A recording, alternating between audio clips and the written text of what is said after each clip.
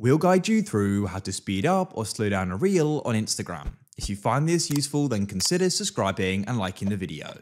So, for whatever reason you want to speed up or slow down Instagram Reels, you can do this with a video you've just taken within Instagram or from your gallery. To get started, you want to press the plus at the bottom of Instagram, and we can then go and select Reel at the bottom like so. You could choose a video from your gallery here, or you can go and take one now, as I said. I'll go and select this one here and press next in the bottom right.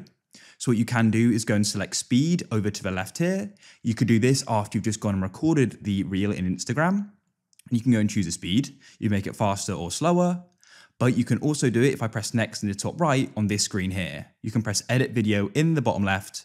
And then what you could do is go and choose the clip you want to go and speed up. Press the speed icon at the bottom, and you can then go and adjust it to your liking, as you can see. Press the tick, and that's it. If you found this useful, then leave a like.